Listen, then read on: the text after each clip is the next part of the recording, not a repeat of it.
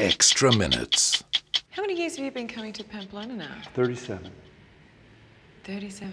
Well, not nearly enough. What is it about running with the bulls? Well, it's a challenge, and it's to be able to go out there and say, after all these years, do I have the balls to stand out here and wait for what's coming down that street? You know, 6 fighting bulls are coming down the street. Really, once you hear the rocket go and you can hear the bulls and that just clatter, it sounds like a hammer on an anvil of their hooves and the and the bells of the steers, and I see the flash bulbs popping up there. That's how I can follow them, and the herdsmen behind with their sticks above. Yeah, I know the bulls are in front of them, and the intensity of people running. Then you're no longer afraid. Then you're thinking and reacting and hoping you can reach that moment of exhilaration. Oh, where you see there's a horn and you hear it. Wow. Have you been badly injured? Many times. I've never had a serious horn wound. I've been what we call a baritato, where they graze your face or your legs or something like that. But the injuries I've had have been from falling down and breaking all of your ribs and things of this nature, and having the flesh ripped out of your back and other places, and sternum crushed. Those are the injuries I've had most. Now, luckily, no horn wounds, and I'm not looking forward to them either. I have no death wish at all. But you could die during Oh, yes, of course. Well, if not, why would we? If we couldn't, why would we do this? I mean, it'd be like running with goats or something. No.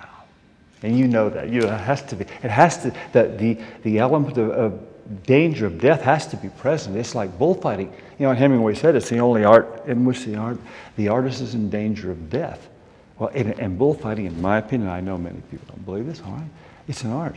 Well, the same here. If the danger of death wasn't present, why do it?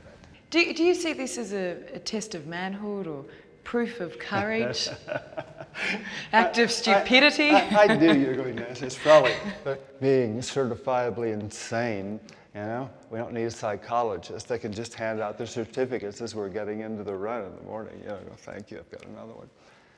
When someone is killed, like the young Spaniard a few years back, how does that affect you? Well, you stop and reflect upon all of this, and you know that this is all great fun, hey?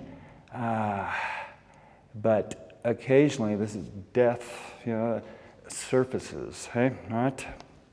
And there it is, and it can happen to any one of us at any time. And it's miraculous that there aren't many more.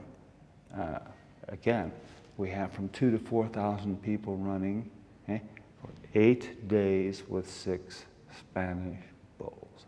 Well, it's miraculous. It makes you believe in San Fermin. And I think about it, I stop and I think about death and being killed here. See, Larry, you're a university professor. You're a smart man. Well, you know what? It probably, it has a lot of explanations. But people ask me, why do you do that? And I say, the question is, how could you not do it? You know, the excitement and the thrill and the challenge of that. And then once you begin to do it and learn about it, you can't let it go. I mean, I'm going to be 65 years old. I'm entirely too old for this. But fortunately in Spain, there's no mandatory retirement age for mature bull runners. So I can continue as long as I can do it. So if I come back in 15 years, well, there's a good chance you'll still we be don't running. know about that. Maybe 5.